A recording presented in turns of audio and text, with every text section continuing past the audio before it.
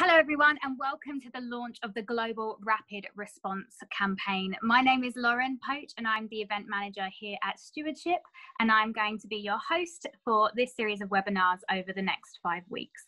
Now, I would very much love it if you could all join me as we pray for this series of webinars. Father God, we just thank you for how big and mighty you are, how you are so much bigger than the circumstances that we face, that you have a hand over everything, Lord. So Father, we just thank you for the inspiration that you've brought us all to bring this campaign to light. And thank you for every single person who has joined us today.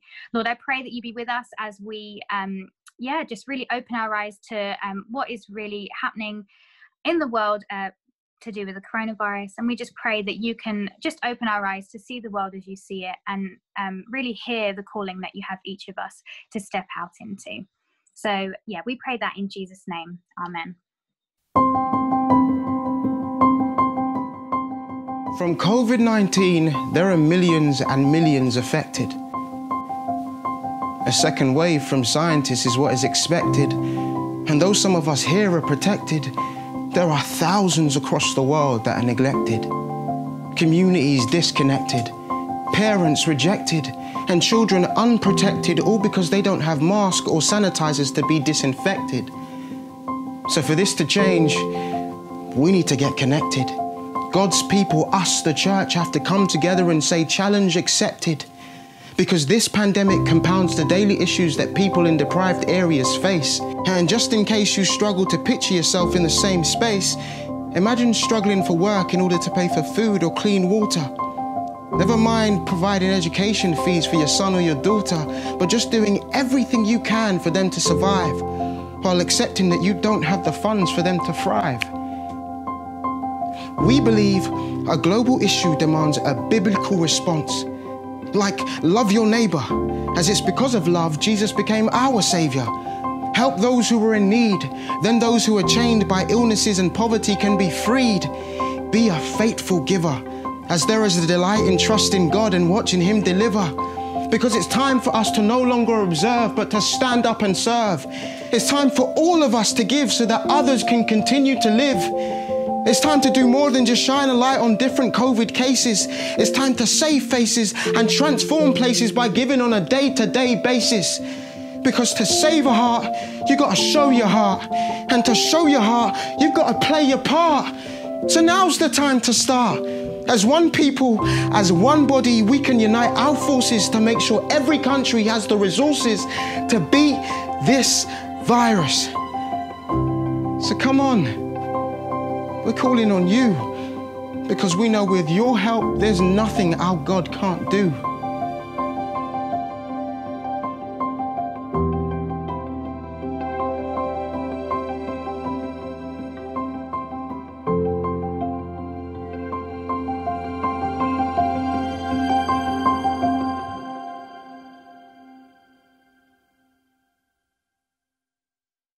So, at the end of March, Stewardship raised and distributed nearly 5 million in just 100 days to make 100 grants to churches and Christian charities serving people most affected by the coronavirus across the UK. Now, we were inspired by our donors and their willingness to serve, and felt a call to take this response global. United together with global organisations, Stewardship have partnered with Trustbridge Global Foundation, the McClellan Foundation, A21 Campaign, Open Doors, Tearfund and World Vision. Together, we are set to deliver 5 webinars showing the impact that the coronavirus is having across the world in regions such as Africa, Asia, Latin America and the Middle East, in hopes to inspire the church into action with biblical principles of what it means to be a generous giver. So let's talk about the agenda for today. We should have a slide coming up. Perfect. So first, we'll be hearing from the leaders of Stewardship, Trustbridge Global and the McClellan Foundation, who will give insight on what it means to be a global donor. We'll then hear from our partnering organisations who will help us understand the challenges that are being faced at the moment with the pandemic. After that, we'll hear from the founder of A21, Christine Kane, who has kindly pre-recorded a message specifically for this webinar today. We'll then be having a short Q&A towards the end of today's webinar with the panel representatives from Stewardship, Trustbridge and the McClellan Foundation.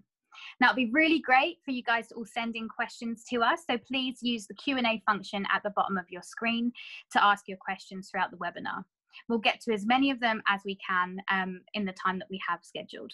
And then lastly, we'll hand over to Mark Sheard, CEO of World Vision, for his concluding remarks and to close in prayer.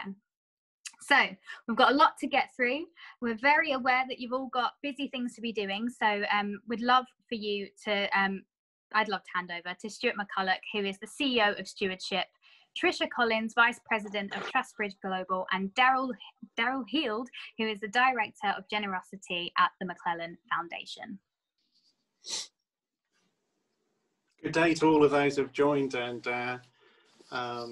good morning to Daryl and Tricia who are joining us from the US. I hope you're not being affected by Hurricane Laura this morning. We're going to go through three questions really quickly. And the first really is, what's the role of the church and Christian charities in the recovery from this crisis?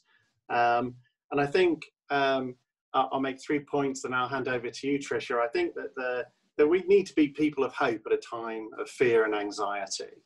And I think that's the primary thing. And but the people around us need practical help, but most of all, gospel hope in these difficult times. And with governments super stretched and secular charities struggling, it is really a time for the church to step forward as a group. What do you think? What are you seeing from this, Trish? Yeah, I would agree. I mean, I think we have a sort of a blending of responsibility and opportunity as the church in any kind of crisis, especially now because it's such a big global, kind of media rich, it's impacting everyone. It's not specific regional, kind of like a tsunami or a hurricane like we're experiencing. And I keep thinking about this concept of salt and light and how the church has this kind of a mandate. We have this responsibility to do certain things in a crisis, to provide practical relief, to be that food, the cup of water, the clothing, the shelter, but also as kind of the influencer, the enhancer of the world, in terms of being the salt, and how we have this opportunity to model not just empathy and service, stewardship, peace, healing of all types of wounds, physical responses, but kind of ideas of generosity and scarcity. When economies are changing, we still have just amazing opportunities to model as the body of Christ, that kind of Christ-like way of viewing the world and responding to the world. So yeah, I think it's a blending of responsibility, but also just huge opportunity to provide hope in the face of, practical needs as well. Thank you, Trish. Daryl? Yeah, thanks, Stuart. Appreciate the opportunity to participate. And I would say, look, as generous givers, this is what we look for. We look for opportunities like this, and so we shouldn't be scared about it, but we should move into it. And so the world, because the world needs us now more than ever. It's exactly what you said. A lot of things are broken. There's a lot of fear and anxiety, but think about this. How do we actually show that? Show our hope. I love that video that y'all just showed. To show our heart, we have to do our part, right? And I believe that generosity is one of the greatest apologetics today.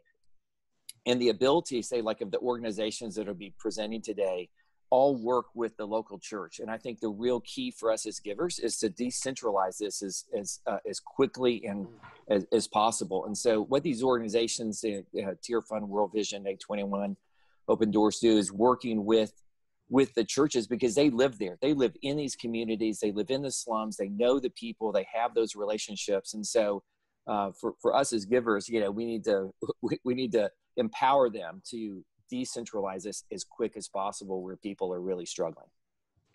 Thanks, Daryl. You've led us on to the second question, which is really, how should generous Christians be responding at this time, and what are they searching for at home and abroad? And I think we've seen three things in stewardship. I mean, the first is how amazingly generous people are being, and we've seen giving actually increase, which has been astounding, which is in relative terms, a huge increase in generosity. We find that givers are hungry for information of about how and where they can make a difference. And I think that's partly why we're holding these webinars, to give that information, more information to come. And they're also looking to beyond the crisis to a new season of opportunity for the church to step forward. What do you think donors are looking for, Tricia? Yeah, I would say the same thing. I'm seeing kind of this increase.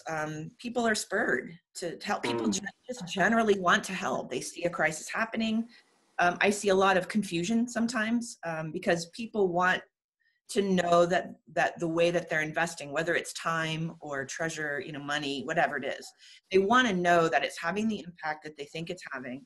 They want to work with trusted people. And they want to be able to sort through some of that noise like you're talking about.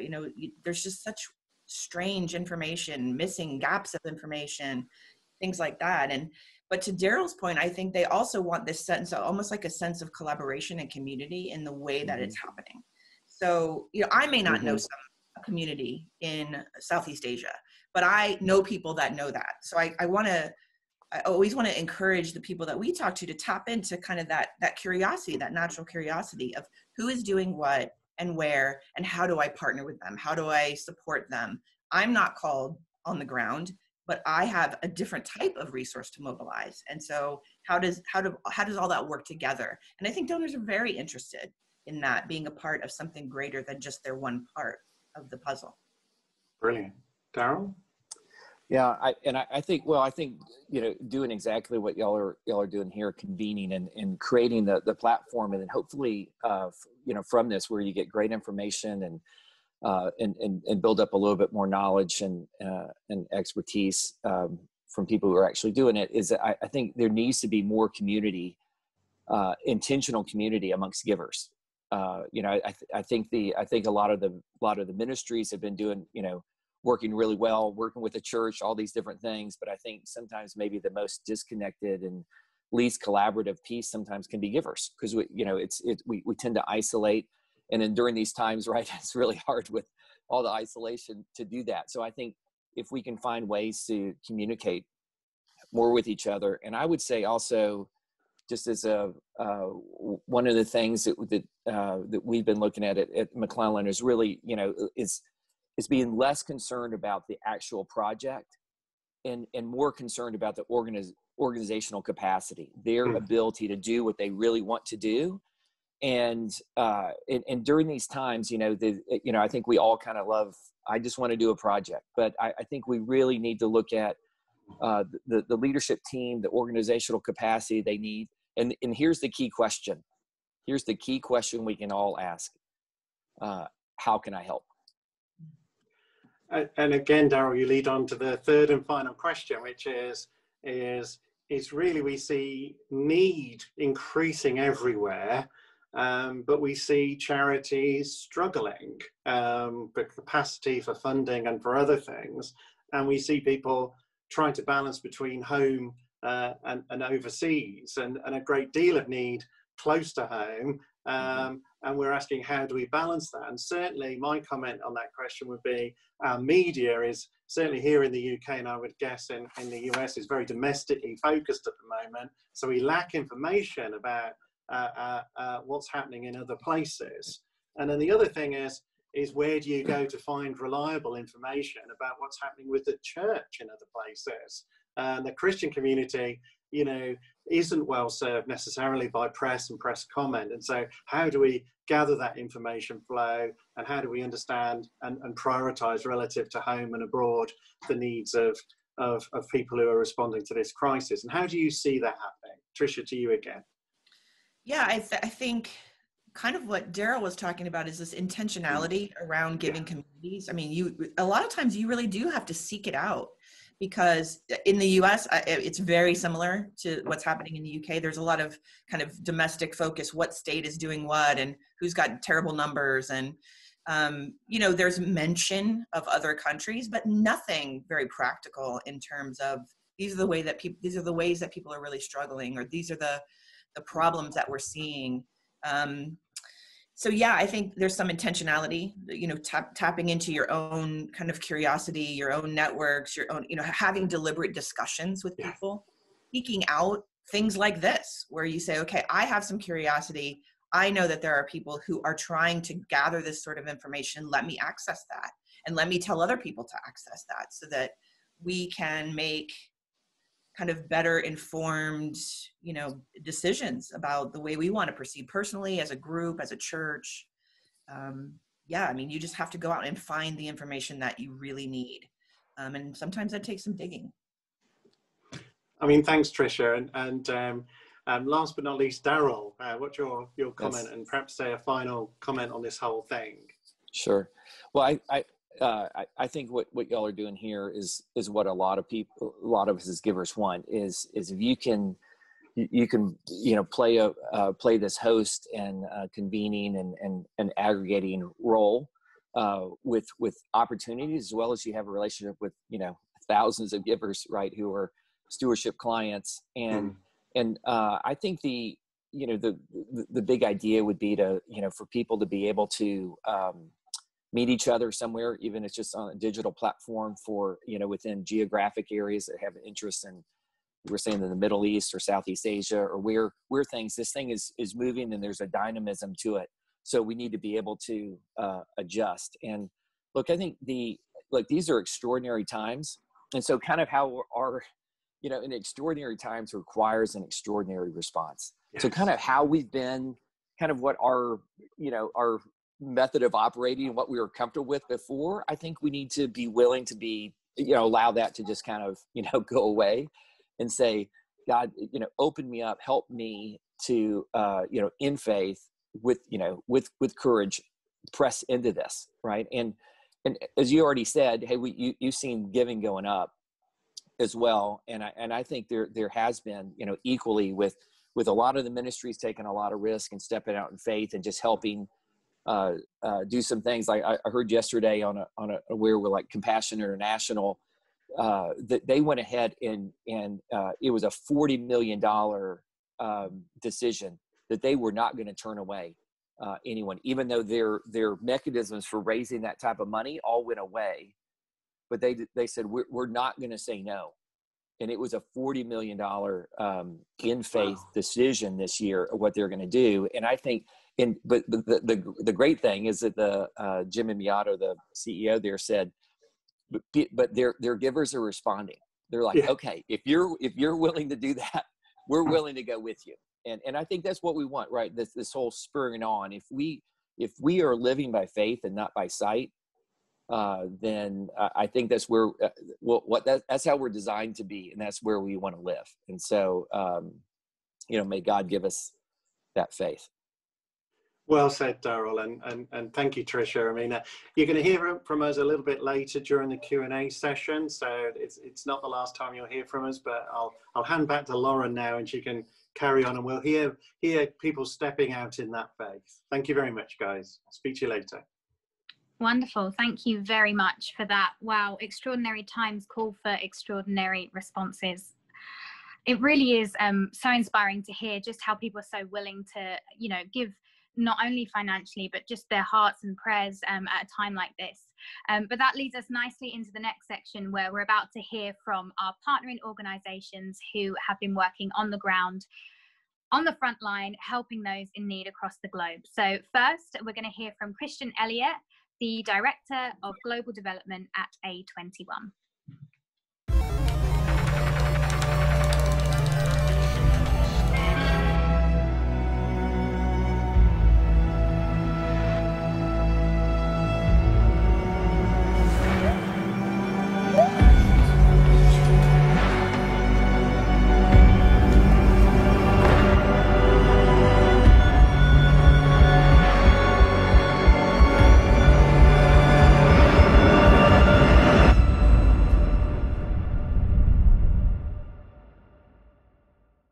Listen, thank you so much for having us today. I'll jump straight into it. So A21 has oh my goodness, it's 18 offices now in 13 countries. And the pillars, or the core programmatic elements that we've had that we've been really blessed in, actually, is number one, 24/7 human trafficking hotlines around the world. Hotline is extremely important to give the public the opportunity to give us tips so that we can follow those tips and intervene on behalf of victims around the world, and also to gather the information that will lead to intelligence to prosecute a perpetrator of trafficking. Number two pillar is our global campaigns, such as Can You See Me? That was a video we were going to see about online child exploitation and how that has grown. You know, it's important to give people awareness, but it's also important to give people the ability to act upon that and to spot the indicators of human trafficking and be part of the fight, so to speak. Number three, we have what's called child advocacy centres. Now, we work and intervene on behalf of a lot of children around the world. So number one, it is our duty to care and protect for those children. But number two, also, it is to accurately collate their witness statement. Because if we're to intervene on behalf of a child with local law enforcement, one way in which we can ensure that the traffickers are properly sentenced is through the Child Advocacy Centre, which essentially is our forensically trained social workers working with the local task force for law enforcement. And when we get that accurate witness statement, we can work with the task force to package it correctly for the prosecutor to hopefully get a hefty sentence for those that have perpetrated against those children. The last pillar, number four, are our freedom centres. They're essentially a central location that comprises all the holistic care a survivor will need, such as psychological assessment, therapy, skills training, cooking, painting, how to fill out a job application. We don't believe necessarily in the how can I call it, institutionalized care, but what we're focused on is actually getting people back to independence. Anyway, that gives you a bit of a broad brushstroke idea of what we do. But just getting on to start with online child exploitation, the video we were going to watch was about a little boy that is gaming. And in that, he thinks within the game, he meets another person who he thinks is a young girl of 13 years old. What it is really is it's an older man who's predating himself against children. And so what happens to that little boy, and this is based on a true story, is that during his time playing the game, the said person offers them cheats to get to the next level in the game. And by doing so, he asks him to do favors for him or her. And they enter this dialogue, and he starts taking off bits of clothing, and it kind of escalates and gets worse and worse. To the point where the little boy says, I don't want to do any more of that. And then the person reveals themselves and says, well, if you do not do what I'm telling you to do now, I will show your family, your friends on social media, all of these images and expose you. Now, it doesn't show this on the video because it's too harsh to show it, but that little boy actually threw himself off a balcony and killed himself. And that person, good news is the police did catch that person. And when they followed the line of inquiry, that one person had been doing the same thing to 174 other children. And what's even more shocking about that is when the police knocked on the door of the children's parents, they had no clue that it had happened. Now, during this global crisis, we have seen an increase, a significant increase of calls to the human trafficking hotline. Reports that relate to domestic servitude, that relate to sex trafficking, that relate to labor trafficking, but also that relate to online child exploitation, such as I've just described. The National Centre for Missing and Exploited Children, for example, said their calls went up by 90% in the US. I mean, I know that they already receive thousands of calls, which is a horrendous thing. So, you know, what are we doing? Well, A21, we believe we're called to stand firm in the progress. We believe we're called to stand momentum.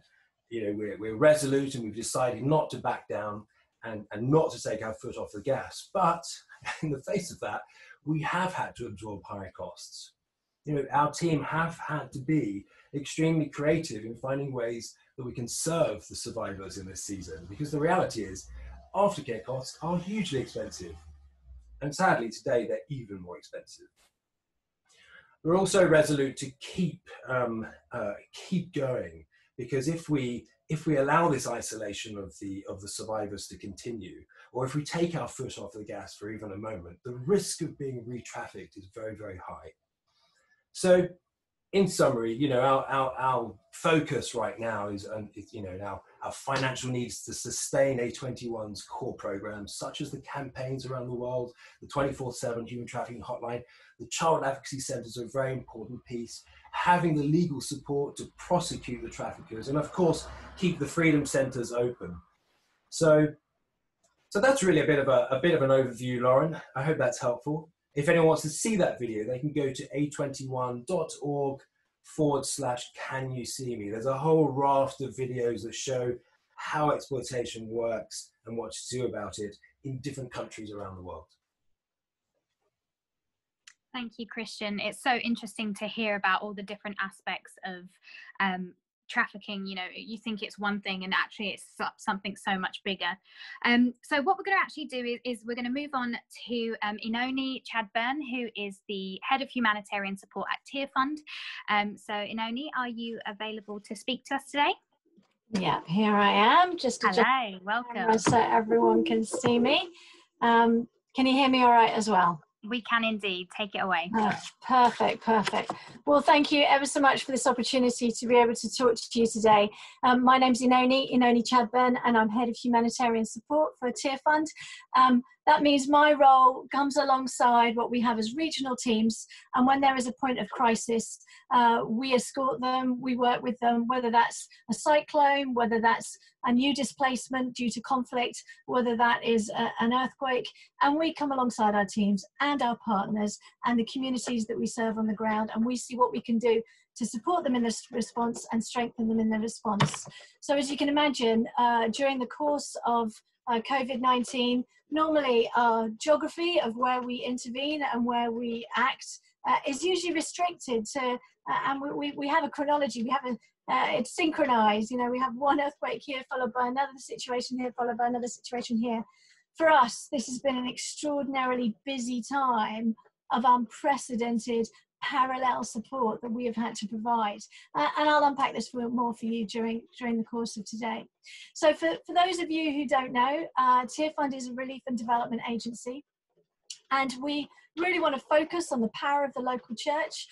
We work with over 15,000 local churches who have been gone through our church and community transformation processes and had facilities work alongside them. But we also move via the power of social movements. We bring together survivors networks who have been subject to sexual and gender-based violence. We bring together movements around self-help groups. And those self-help groups are able to come together and support each other during critical times like this. We work with partners such as nationally registered NGOs, local level NGOs that we do traditional projects with, and where necessary, we also directly implement. And because of this level of diversity, we have been able to flux. So what happened for us when we responded? Well, when we responded, we spotted that things were going to get quite bad in February. And we started to anticipate, and we started to scenario plan. And based on our experiences of Ebola, the work that we've done in Sierra Leone, Liberia, and Democratic Republic of Congo, we knew the prognosis was just not good. For me, what was most heartbreaking was defining how we identified the most vulnerable, and how do we identify when the need is greatest when we were working in over 45 different countries globally. And it's what I would call the spreadsheet response. Normally I'm able to engage and have those direct relationships with people on the ground and actually understand things more. COVID has meant I have to build myself into a new way of remote working and relate to my counterparts, my colleagues, partners in new ways. And data. We've had data coming out of our ears, trying to understand the information that is coming up, trying to assimilate that all together to give us the best effective content to be able to make decisions. But the conclusion we came to, those who were the most in need were those who had lack of access to healthcare, in critical crisis already, who were denied of their rights or socially excluded or marginalized from their society. And I think for us, that meant people like internally displaced people, refugees, those who were already in the heart of a critical crisis. And I was speaking or in touch with Ephraim, who is our country director for Ethiopia. And he said the locust plague combined with COVID-19 meant that all our development efforts were on the brink of collapsing. And everything that we've been investing into was taken away. We heard of the story in Ethiopia, in northern Ethiopia, of Adama, who has seen her staple crop, teff, that she needs to use, she trades in, she also uses in her household consumption. It's increased by 40%, the inflation. And it's been an artificial hoarding of food that is having knock-on impacts on small business holders like hers and the other members of her self-help groups. Or we heard of the story of Magdala village in northern Ethiopia, where the conversation was that COVID was a curse from God and that community needed to gather in the mosque to pray, just, against the whole opportunity of social distancing. So it's those kind of things where COVID is what I would call a negative accelerator. It's been amplifying systemic poverty issues and compounding them further. And it's really bitter and difficult for us to manage. So what specifically was Tearfund doing? Well, we ended up working through into what I call a three-phase response. So phase one was we mapped out our own business continuity. One of the critical issues we needed to work out was who could move where, what partner was capable of doing what, where could we operate safely, and providing that duty of care and safety to those that we were in partnership with as well. But at the same time, we recognized from our learning from Ebola that resources, information needed to get out there quickly, fast, and globally. So we knew from our experiences in Ebola that communities needed to trust their sources of information. Maybe they had a broken relationship with the government. Maybe they didn't want to be trusting information that was coming out over the radio. A lot of the time, the critical source of their information was a trusted faith leader. And we knew then that places, the village like Magdala, we knew that we were able to then get correct and appropriate information to them in a community discussion setting, and they now know differently in Magdala. But we developed these online resources, and if you're interested for yourself, you can go to Tearfund Learn, and we were absolutely blown away by how much they were downloaded. Within the first 6 weeks, we had 10,000 downloads of all of our resources. People were desperate to have trusted sources of good and effective information about how they could do water and sanitation programs, what was the theology behind COVID, etc., etc. And we realized that there was just such a desperate need for that information, and we could fill that gap, and we willingly did so. The second phase we moved into was with the money we began to gather in. We went to do emergency projects, particularly on public health education and water and sanitation issues. So we gave out radio messaging to hundreds of thousands of people in different parts of the world. We established safe water, access to safe water so people can wash their hands. We spoke often in the UK about PPE and access to PPE. As a health colleague said to me, I'm not so worried about PPE, I'm worried about water and soap. Then we moved into our third phase, the longer term, to address the secondary economic and social impacts. And to be frank, this is where the need is absolutely the greatest. We know that there have been people badly affected by COVID, but they are of a smaller number than those who've been affected by the economic impacts. And at times like this, there is an escalation of violence between communities, with domestic violence in households, child marriages, forced labour, and we need to provide projects that provide that social protection. We also need to provide livelihoods and more kind of like support to provide projects to re-establish livelihoods.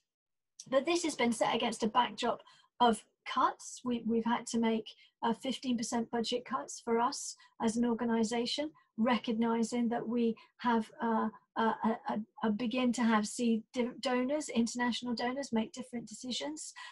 Is against a backdrop of international restrictions on movements, and it's based against a backdrop of lack of access to flights and increasing cost of flights. But I'm fortunate to work with hugely innovative and creative counterparts, and we have all come together as an organisation to still ensure we prioritise quality, and as much as possible we prioritise the effective outworking of our projects and programmes. But maybe let me leave you with a story of Mrs. Gamati, who is in Uttar Pradesh in northern India. Her husband had died of TB many years ago. Her daughter recently died, they suspect of TB, but the community thought it was witchcraft, and so they have socially ostracized her. She is a daily wage labourer with only the smallest amount of land to cultivate. And her direct quote to our partner in India was, "No work means no food." And we provided her with dry rations and a hygiene kit to be able to manage and navigate the immediate future. But what of her longer term future? The employment market, the dynamics has changed with in India. She competes now with returning migrants who've left their jobs in cities and don't know if they will return.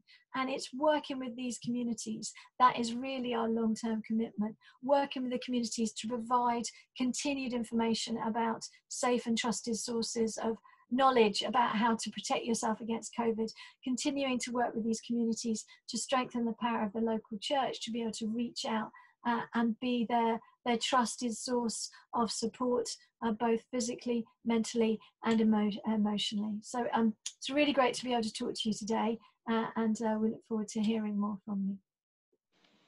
Thank you so much for sharing that, and to what depths Tearfund and discovering about the knock-on effects of the virus, but also how you are working together to really help bring some relief across the globe. So now we're going to hand over to Henrietta. Henrietta Blythe is the CEO of Open Doors in UK and Ireland. So Henrietta, are you available to speak to us? Hello, I'm here. Can you hear me? Hello, we can indeed. Great. Lovely to be with you all. Thank you. If you will, close your eyes for a moment and imagine that you are a 30-year-old woman living in the middle belt of Nigeria. You're married to a pastor and you're pregnant with your third child. You kiss your husband goodbye to go and get a checkup at the clinic. It's going to take you a few days to get there. But while you're gone, your husband is shot dead by Fulani herdsmen. You arrive home just in time for the funeral and see your husband's body lying in the grave, which has already been dug. You have a chance to hug him and to whisper a prayer before the coffin arrives, and then you have to leave. How would you feel? A few weeks later, COVID strikes, and the whole of Nigeria is put into lockdown. You can't go out to earn money to buy food for your two children, and you start to ration your supplies. You turn to your in-laws for help, but they turn their backs on you, and far from helping you, they actually confiscate much of your property. You're encouraged to hear that the government is going to provide some food aid. Great news, good news at last. But when you get to the distribution centre, you're turned away empty-handed because you're a Christian. You're alone. You're heavily pregnant with two little girls to feed, grieving, desperate. But you're still praying and you're still clinging to Jesus. And just after the birth of your third daughter, one of Open Doors' partners arrives and gives you a food package. How would you feel? This is the story of Rose, whose husband Matthew, a pastor, was shot dead by Fulani militants on the 7th of April this year. Nigeria is number 12 on the Open Doors World Watch list of the 50 most dangerous countries to be a Christian. And when she received our packet of rations, Rose said to us, "I had never imagined that I would receive such gifts, but today my faith in Christ has been strengthened." Persecution is an ongoing crisis for 260 million of our Christian brothers and sisters around the world. And for many of them, COVID has made the situation infinitely worse. The persecutors have increased their attacks, knowing that they can do so with impunity. Just after Rose's husband Matthew was killed, we heard further reports of Fulani herdsmen murdering 34 other Christians in nearby villages. And the ability to further discriminate against Christians in the distribution of food aid and protective equipment has put yet another weapon into the hands of those who wish to eradicate Christianity. Ordinarily, Open Doors would provide trauma counselling and livelihood training for widows like Rose, and leadership training and persecution survival training for her husband Matthew, as well as discipleship training for new converts. But during COVID, the church has literally been at danger of starving to death. Many Christians are poor. They earn a daily wage. As Oenone has said, not being able to go out means no work, means no money, means no food. They have no other assets. As a result, church leaders who rely on the weekly tithe have also been at risk of starvation. So we've been focusing on providing the food and basic supplies that the church needs to keep it alive. And the need is just massive, as you've heard from Oenone and Christian.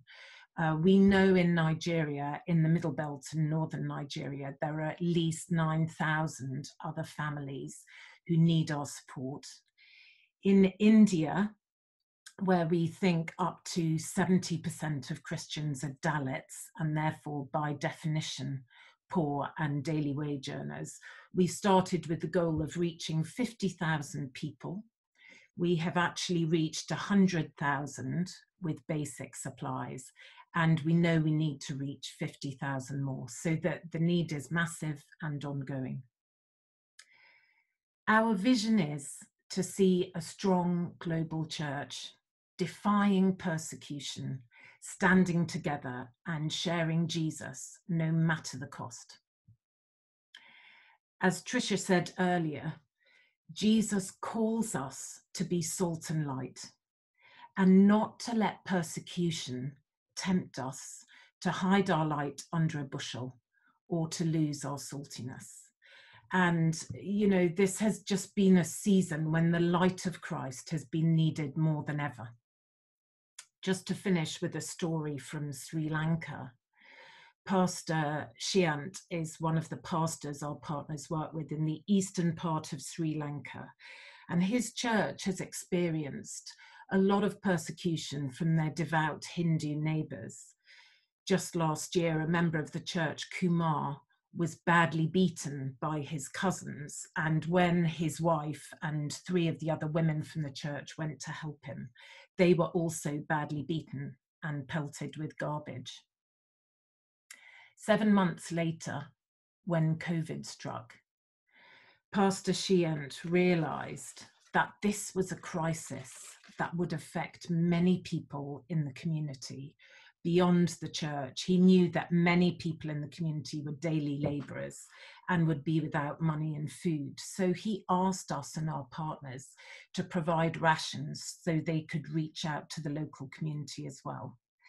And in fact, Pastor Shient and his church have supported not just their own brothers and sisters, but also 100 families in the local community, including those who persecuted Kumar last year. As a result of this, Pastor Shient said to us, "I see a great renewal within the church. Even the local government representative of the village has changed in his attitude towards the Christian community. We're building better relationships with the people now. Thank you so much for your partnership with us." And thank you very much. Wow, what an incredible testimony of what Open Doors has been doing. So thank you so much for sharing with us today, Henrietta. So next up, last but no means least, we've got Sarameen Makute, Senior Philanthropy Executive from World Vision. So Sarameen, are you available to speak to us today? I am. Wonderful. Hello. Hello. Can you hear me? Can you see? We can indeed. We can hear you, we can see you, and we're ready to hear about what you've got to share. Fantastic. COVID-19, as you know, has affected all of us, but not in equal measure. Limpo is 13 years old and lives in Lesotho in Southern Africa with her younger brother and sister.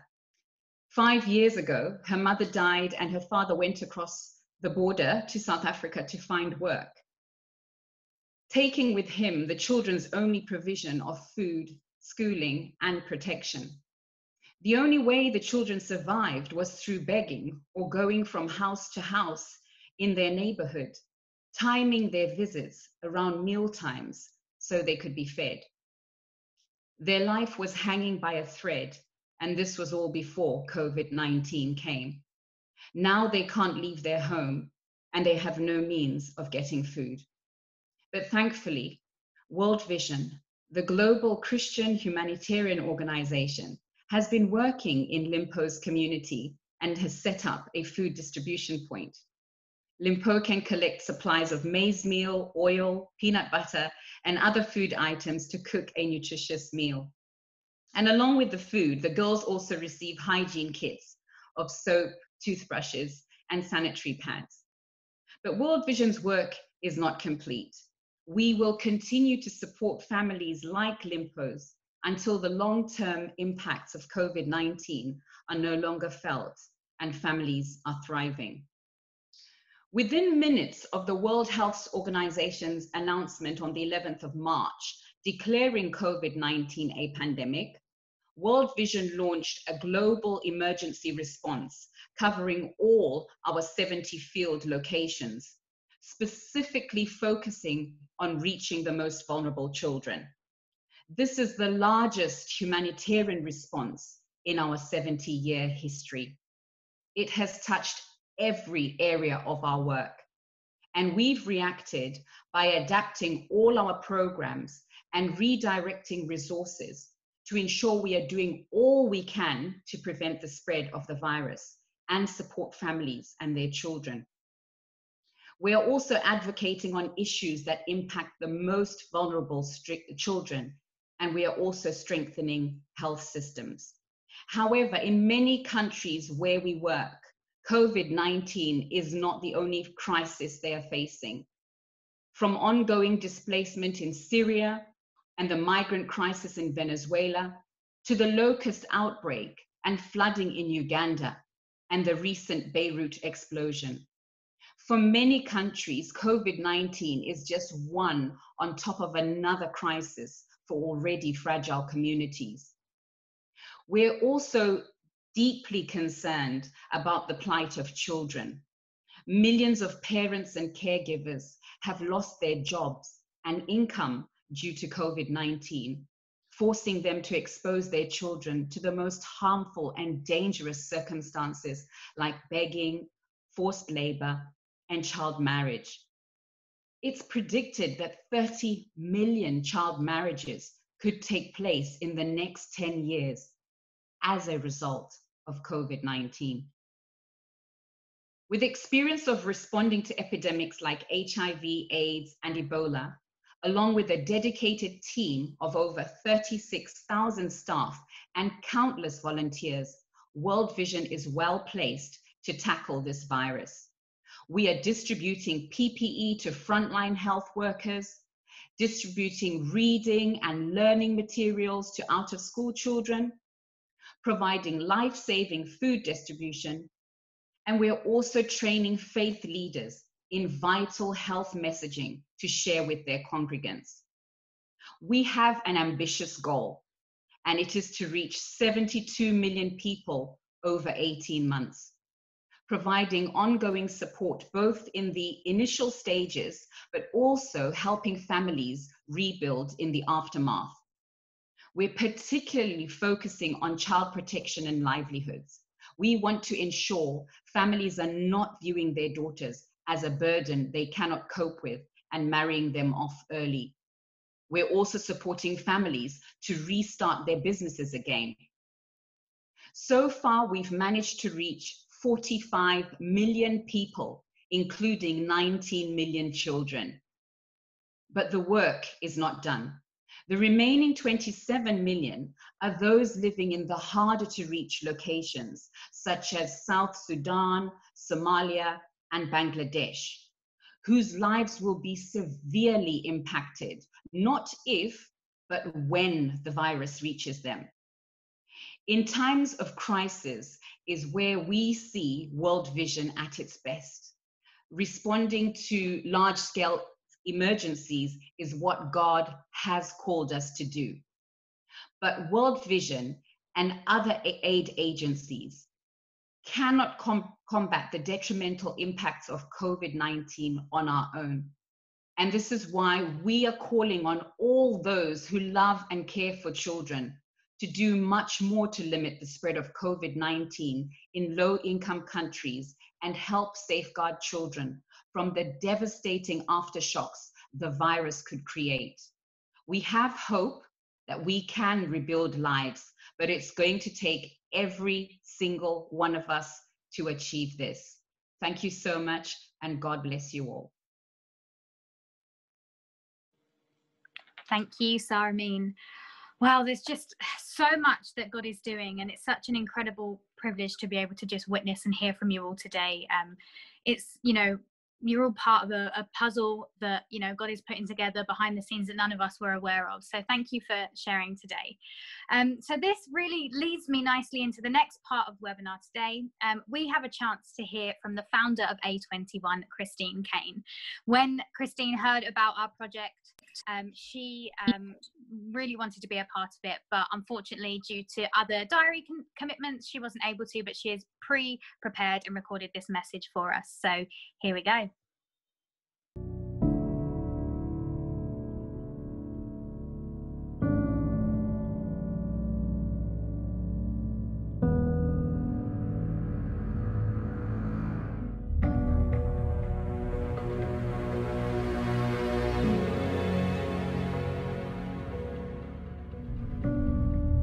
Hi, I'm Christine Caine, and I want to thank Stewardship, TrustBridge Global and the McClellan Foundation for inviting me to speak to you. I'm inspired by the work that you're doing, and I am very excited to participate in the launch of the Global Rapid Response Campaign. So today I just wanted to take a few moments to share with you what I believe is the biblical calling of Christians and the church in the face of the global crisis and the uncertainty that we're in. Throughout history, Christians have stepped up and led while others are stepping back and holding back. The Apostle Paul actually honors the church in Macedonia that in the face of great trials, they were known for great generosity and their joy in giving. In 2 Corinthians chapter 5, and right here in, chapter 8, verses 1 to 5, the Bible says that we want you to know, brethren, about the grace of God that has been given among the churches of Macedonia.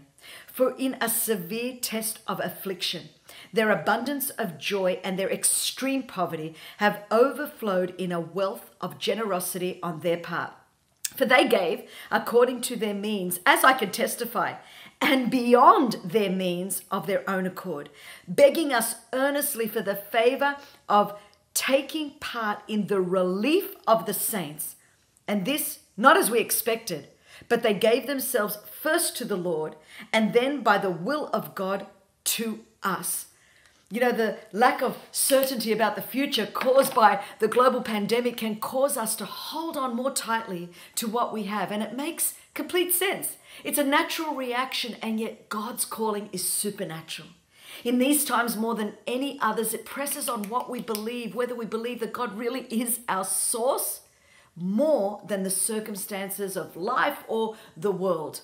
The world's poor have been devastated by the economic fallout of the pandemic. It also increases their vulnerability to be deceived and abused by others. Who will step in on their behalf? The world is desperate more than at any other time in recent history for fearless givers who will stand in the gap right now. They are waiting for us to show up. I believe this is only possible if we are deeply rooted in God. It's one thing to give when the future is secure and there's no threat to our resources. However, it does take more than discipline to be a fearless giver in times of uncertainty. We must have a deep connection to what is certain, God's love and commitment to us, and that God is a greater source of meaning and fulfillment than anything we own or possess. This enables us to give freely, as these earthly things do not define us. I believe that the global crisis caused by the pandemic is one of the greatest evangelical opportunities of our lifetime. But people are not just watching what we say about the goodness of God during this crisis, but whether our actions truly reflect our trust in God. I believe that stepping forward to be a fearless giver not only serves those who are in desperate need for intervention, and not only frees us from trusting in the false certainties of the world, but it's the door through which people around us will literally see and experience God. I truly believe that we will see revival through acts of generosity. What a great blessing to be part of God's plan. What an awesome invitation. To step into this invitation, it all comes back to our trust and belief that God is real, that He is good, that He is the only certain source for purpose, meaning, and joy. You know, when I founded A21, Nick, my husband, and I had no idea what we were doing, but we felt this conviction that God was calling us to be fearless in fighting human trafficking. Now, God's done amazing miracles, rescuing and restoring countless lives, but not because of our great skill or wisdom, but simply out of our willingness to step out into uncertainty. He has done all the miracles, every single one of them. And I'm confident He will do great miracles through each and every one of you. So in conclusion, I invite each and every one of you to step into your calling as a fearless giver, as I know it is God's invitation to further freedom, joy, meaning, and impact. God bless you. So whilst I know that this has all been quite a heavy webinar, but it's a lot to take in. But we really hope that you feel enlightened and inspired by all that you've heard today. Now, the question remains, how do you practically respond to step out into the calling that God has prepared for each of us? So we've got a few slides here at hand that will be put up in just a moment to just tell you a little bit about next steps of how you can get involved. So Stewardship, we have set up a web page. So it's on the screen now. This is for if you are a donor based in the UK, and you can find all instructions on how to give either a one-off or a monthly donation to the causes mentioned today at stewardship.org.uk/global response. If you are a Stewardship Philanthropy or DAF client, you can contact our team of account managers to arrange your donation by emailing philanthropy@stewardship.org.uk. And then also, of course, we have not forgotten those of you that have joined us from outside of the UK. We are fortunate to be partnering with TrustBridge Global, who are able to help with all international giving. Therefore, if you are based outside of the UK and would still like to give, please visit trustbridgeglobal.com/global response. All of the information on the slides will be up on the Stewardship website, so don't worry if you've not been able to jot it down fast enough. That's not a problem. Now, as we progress through the series, more partners will be joining us in the global response. So we'll be adding all of these and their information to the webpage every time a webinar takes place, as well as recordings of each webinar and useful content for you to use to inspire your churches and friends to join in. So now it is time for us to have the Q&A. So just so that you're aware, we are now at 3:30. So I do understand that some of you need to get on to other things. That's absolutely fine. We're going to get to as many questions as we can. And again, as I said, this is all being recorded, so you can catch up on our YouTube channel after this. So let me have a look. We will be having Stuart from Stewardship. He's coming back. We have Tricia Collins from Trustbridge Global, and we have Daryl Hild from the McClellan Foundation. So let's get to these questions. There are so many coming in, so thank you so much everyone who has sent in your questions. So the first one I've got is for Stuart. Aside from linking up with local churches, in what ways are the charities we're hearing from distinctively Christian? ? There are plenty of people willing to support such humanitarian causes through secular charities. I'd like to know what constitutes distinctively as Christian support, and how does it link to the gospel? Very good question. Oh, thank you.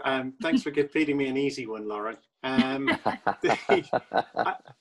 get this question in various guises so many times. What's distinctively Christian, and what difference does that make? And I would say it's the holistic nature of the response. In times of fear and crisis and lack of meaning and people not knowing where to turn, these causes bring practical help, really practical, on the ground, improvement to people's lives, but they're dealing with the whole person, the whole community, the whole problem in a radically different way. I can't describe the difference in the impact that has on people's lives. And we've never seen such openness to the gospel, because a lot of institutions are breaking down, but the church stands solid. It brings you into community. It deals with you as a whole person, and then it solves the presenting problem, whatever that is. So I think these causes all have a radically different heart to them. Great answer. So the next question is for Tricia. So it says, if on the organizational level of Trustbridge, Open Doors, Stewardship, etc., you are decentralizing and distributing the workload and roles of helping on the front line, how do you maintain 1, accountability, and 2, relationship with first place source donors like us? Oh, wow. Okay. So yeah, that's another kind of loaded question. We at Trustbridge, our kind of mandate is to basically mobilize resources for the people on the ground doing the work. We want to make it so much easier for donors to connect to the work that kind of they're spurred by the Holy Spirit, or, just their own calling to do. So for us, we get to know these ministries kind of legally. We understand what their structures look like. We understand the work that they're doing. We understand their charitable purposes, how they are distinctly Christian, like Stuart was saying. We get to understand them on a very kind of unique level, so that donors can have confidence that the work that they say they're doing, they're actually doing. So we try to build some donor confidence, and in that, the relationship between us and those charities is one of accountability, where we look at the things that they're doing, so that we can say with confidence, yes, this is the work that Tearfund does. Yes, this is what A21 is doing. And we can help then distribute confidence, if you will, to donors around the world. And then, we encourage people to become involved with the charities or the groups that they want to support, or even segments. If you are very interested in the persecuted church, become involved with the work of many groups. Go to their websites, find out what you can for yourself about what they're doing. Sign up for their informational pieces, whether it's webinars that they do or newsletters that they're doing and things like that. So we actually want to be connectors through the way that we distribute grants or the way that we distribute donor contributions. We really want people to be directly involved as well in the work that these ministries are doing, because it's so important. And yeah, it's good. Okay, Daryl, I've got one for you. How can we as a church be a good steward of youths in this pandemic, as most of them have lost their jobs, career and hope? As a result, many are committing suicide. Well, I think one of the wow, it's really desperate. Where's that? Did that say where that question's coming from? What is there a particular country, or it's is coming it just from India? India? Okay. Yeah, it's that's really sad. That it's. I think that shows the depth of the the fear and anxiety if it's taken to that. I think where one of the things I think where it just takes intentionality. If we know if that's kind of we're looking at trends and ideas and things like that, or where if we see where there's a lot of pain and suffering, then to change maybe what we've done before, or whatever the traditional way that we've been as a church relating to or reaching out to children and youth, given the context that we're in right now, what are we going to be doing different? And yesterday I was joining another seminar here in the U.S., and there actually was a major global survey done on youth that the American Bible Society and the United Bible Societies just did, and they just released it. And so I would say as a resource, would probably a great resource. I think you can go to the American Bible Society site and look for this research that they've done on youth. Yeah, great. Thank you for that. It's such hard times where we're starting to see that it is just so much more than just masks and hand sanitizers and washing your hands. And I think that it's been such a great opportunity to hear from you all and all the other partners that have joined us as well, to just really bring a reality to what is happening. And it's not to, I guess, depress everyone, but it's to just open our eyes to the truth. And actually, do you know what? We are in such a privileged position. We all have roofs over our head. We've got 4 walls around us. So just thank you so much for your contributions, everyone. We are actually going to move on just to wrap up things now. So thank you so much for joining for the Q&A. I will do my best to look at the questions that were sent in and try and follow that up a bit later on in the next week or so. So if you have any further questions, do send it to my email address. It's events@stewardship.org.uk. And as I said, I'll do my best to come back to you. Now, finally, I'm going to hand over to Mark Sheard, who is the CEO of World Vision. And he's just going to share with us some closing thoughts and pray for us today. Are you around, Mark? Very much so, yes, indeed, Lauren. I thank you very much, indeed. What a privilege to be present and involved in this event. I'm sure many of you, like me, have been moved by the sheer scale of the need. So I was just getting a message there to start my video. I hope you can both see me and hear me now. Lauren, just give me a wave if that's the case, yeah? Yes, we can indeed, Mark. We can hear and see you. All I was saying was what a privilege to be present and involved in this event. And I'm sure many of you, like me, were moved by the sheer scale of the need, of the unprecedented impact of COVID on the lives of the world's most vulnerable people and communities. I heard a story of a young person called Tanda from Myanmar who wrote this. He said, "Before COVID, we could buy medicine for my mother, but conditions worsened when COVID came along. My father was out of a job, my mother's health worsened. So my father had to mortgage his rickshaw to raise money and keep the medicine flowing. But that meant no more money for rent. I felt so sad, nothing to eat, a sick mother. I did not know what to do. I sneaked out with my sister, and without my parents' knowledge, we begged for money under the hot sun. I was shy asking for money, but we needed it." At World Vision, we have a prayer that was given to us by our founder, Bob Pierce, 70 years ago. May our hearts be broken by the things that break the heart of God. I'm sure we've all heard stories this afternoon that have begun to break our hearts. It began with that video right at the beginning of our session this afternoon. But we've also heard some tremendous good news. And the good news is that God is at work. In this global crisis, he's mobilized his worldwide church to respond in so many ways, to bring his gracious mercy, his compassionate love into the lives of those who have been so horrendously stricken by this crisis. God's at work in the ministries of the agencies that we've heard from today. A21, Tearfund, Open Doors, and of course, World Vision, I have to mention.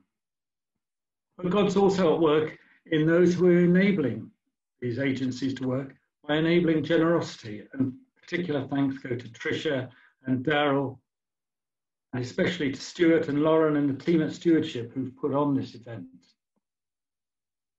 But what's brought us all together today is much more than an event. I believe it's a mission. It's a work of God, something that goes well beyond this webinar and will spread out to all corners of the world. It is indeed an extraordinary work of God. As someone said earlier, these extraordinary times call for an extraordinary response. They call for astonishing generosity. I was deeply moved when I heard a story of generosity that came from Ghana. In Ghana at World Vision, we support a number of communities of women by enabling them with microfinance to start their own businesses making clothes. They've been particularly well supported by our Korean brothers and sisters in World Vision Korea. They heard that what South Korea had been badly affected by COVID, these women, so they stopped making clothes and they made face masks and sent them back to those who had been supporting them in Korea with love and thanks for the generosity they had experienced, returning generosity in great measure to them. This is an amazing work of God.